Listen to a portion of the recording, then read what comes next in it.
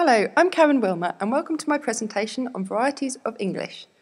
Standard English has been a very difficult topic to make conclusions on, as everyone seems to have different views and opinions, but it's been interesting to read about these different ideas and how the term Standard English has been defined. According to Trudgill, 1999, Standard English is by far the most important dialect in the English-speaking world from a social, intellectual and cultural point of view, and it does not have an associated accent. So, if it is so important, and if it is, as he said, the variety associated with the education system in all the English-speaking countries of the world, and is therefore the variety spoken by those who are often referred to as educated people, then it would be interesting to find out some kind of definition which actually proved difficult. So, I stuck it with a bit more Trudgill to find out his opinion. He said that it is easier to say what Standard English isn't, and he formed a characterisation rather than a strict definition. But the general consensus by many is that Standard English is not actually a language. It is a language variety based on grammar, spelling and vocabulary and is nothing to do with pronunciation. But where did it come from? Well, the first evidence of any kind of Standard English came from the Anglo-Saxons in the mid-15th century and, according to Hogg, has been constantly changing.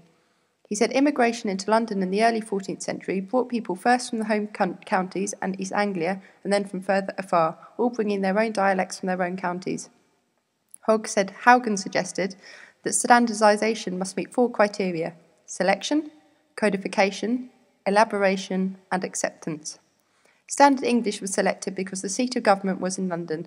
It was codified partly through printing, for printers required settled forms, and partly through education, as the new middle classes demanded an education in English rather than in French or Latin. Its elaboration was a result of its quick spread through all the written discourse, and not merely the language of government. These 3 effects then led to its acceptance as the usage of educated people, at least in formal situations. Since then it has evolved, and today it is still evolving, however its grammar, spelling and vocabulary are what today is defined as Standard English. Proof it is still evolving, according to Hogg, is the glottal stop at the end of words, particularly common in younger speakers. For example, hot becomes hot, or mid-glottalisation such as Gatwick. However, he does back himself up by saying this could be a feature of estuary English, a different variety, as Standard English remains as hot or Gatwick in written English. Hogg also recognises the loss of singular and plural versions of the personal pronoun you, whereas some other varieties have distinctions such as you guys in American. Hudson said, roughly speaking, Standard is the kind of English which is written in published work, spoken in situations where published writing is most influential, especially in education and especially at university level, and spoken natively at home by people who are most influenced by published writing, the professional class. He also said that the most common non-standard usages in the UK are the subject-verb agreement, the formation of the past tense and the formation of negatives.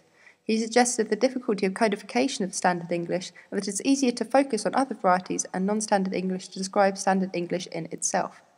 This links back to a very useful quote from Trudgill, who said, if Standard English is not therefore a language, an accent, a style or a register, then of course we are obliged to say what it actually is. The answer is, as at least most British sociolinguists are agreed, that Standard English is a dialect. Standard English is simply one variety of English among many. It is a sub-variety of English. Sub-varieties of languages are usually referred to as dialects, and languages are often described as consisting of dialects.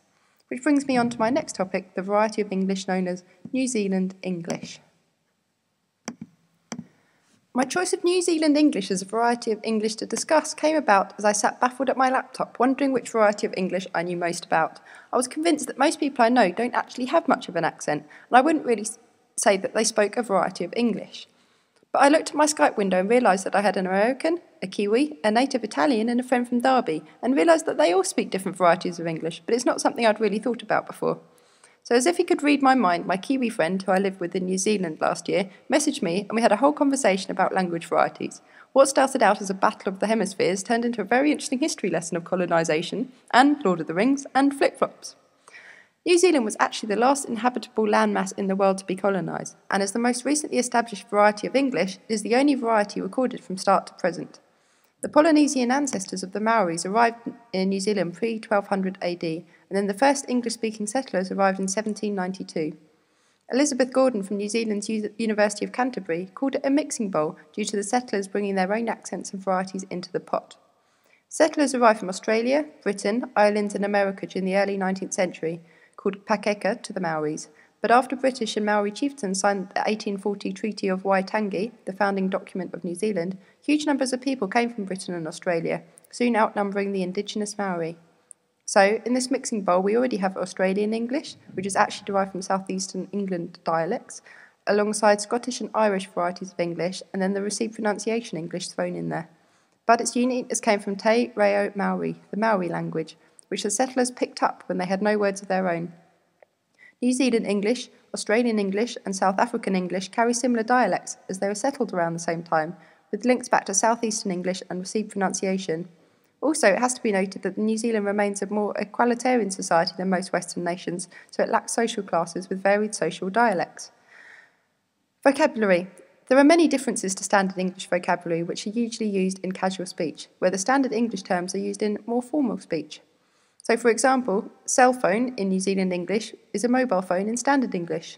Dairy in New Zealand English is a convenience store. In jandals, flip-flops, joddabar, speed bumps, togs, swimsuits, and tramps are actually hiking.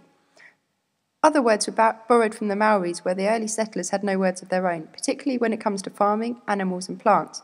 But there are others, such as kia ora for hello or kai for food, which everyone readily recognises over there.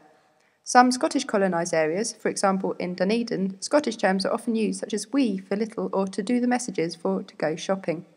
It was the Heinemann New Zealand Dictionary published in 1979 which first published terms found in New Zealand English but nowhere else. Even more recently, Lord of the Rings terms have come out of New Zealand too, such as Middle Earth. Phonology. In New Zealand English, the biggest vowel difference is that of short I sound you hear in sit. The Kiwis use it as an E sound you most likely hear at the end of the. Excuse my accent here, as I'm not very good at it, but the best example is that of fish and chips, a big debate between Aussies and Kiwis with whether they are saying fish and chips or fish and chips.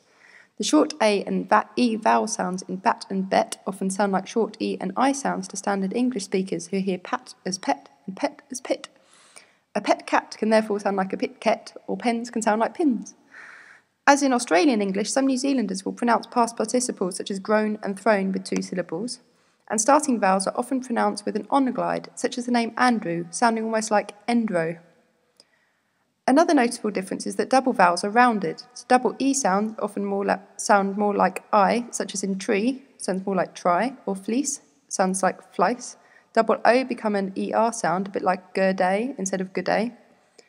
Finally, particularly for the younger New Zealand speakers, there's little difference between ear and air sounds, so bear can sound like beer, and cheer sounds like chair.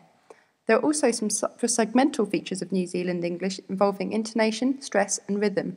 The main feature is intonation, because we often hear Kiwis using this rising intonation at the end of their statements, sounding as though they are asking a question when they're just adding emphasis to the end of their sentence. This can often be heard in Canadian and Australian English too, or what's commonly called Californian Valley Girl speech, but is thought to have originated in New Zealand and is one of the defining features of the variety. Stress is also sometimes different, such as the verbs to import or to protest, where the stress is usually on the second syllable. It is usually found on the first syllable in New Zealand English. Also, in colloquial speech, Kiwis often use she instead of it as the subject of the sentence. For example, if a car breaks down, they will use she'll be okay. More recently, up until the 1950s, Kiwis were trained to speak with a received pronunciation accent, particularly for newsreaders. More recently, though, New Zealand English has become more acceptable. However, from 1984 to 1999, New Zealand imported up to 80% of its TV programmes from America, Britain and Australia, with less than 20% of programmes featuring a New Zealand accent. H-dropping was very common in New Zealand English in the 19th century, but since the 21st century, this has all been wiped out. New Zealand is a usually monolingual country. Bell and Holmes in 1991 estimated that it was likely 95% of New Zealand spoke English with 90% monolingual in English. However, a wave of Asian immigration from mid-1980s has diluted this, and English monolingualism is now estimated at around 85%. The tag word a cannot be missed out when talking about New Zealand English, which is often found added to the end of a large proportion of sentences. There is nothing more eagerly recognised by New Zealanders as a marker of their identity than the tag particle a. Originating from the young working-class British descendants and indigenous Maoris, research has revealed that a is a device used to establish and maintain a group identity. Finally, there's all the recent lexis and vocabulary developed from the extreme sport tourism New Zealand is famous for, particularly surrounding the South Island. Sweet as, sup bro are just some of these developments.